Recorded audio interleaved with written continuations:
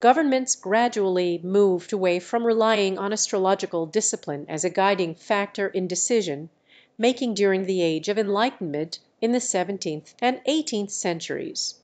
During this time there was a shift towards using more rational and scientific approaches, which led to a decline in the influence of astrology in government affairs.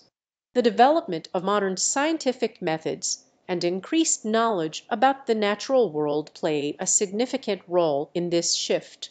Today, governments primarily base their decisions on a combination of empirical data, research, expert opinions, and societal needs rather than astrology,